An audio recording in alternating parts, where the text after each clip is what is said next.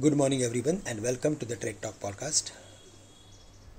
Another day without any major negative news flow from the financial sector allowed equity markets to stabilize in the US. A rally in the Hong Kong stocks reverberated across Asia after news of a planned revamp of Alibaba Group holdings bolstered demand for Chinese technology stocks.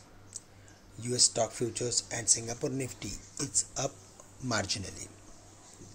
Our markets are still in the boring trading range. It is not crossing the level of 17,100 and also not dropping below the levels of 16,900.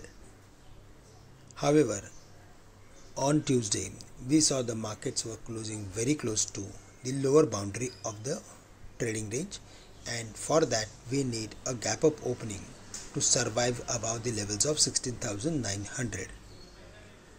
Above the level of 16,900, again we can expect 17,050 or 17,100.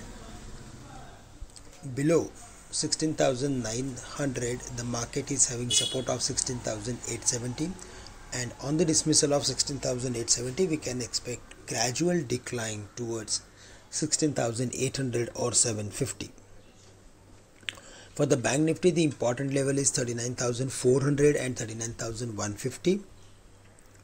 Below 39,150, we can expect further more weakness to the levels of 38,900.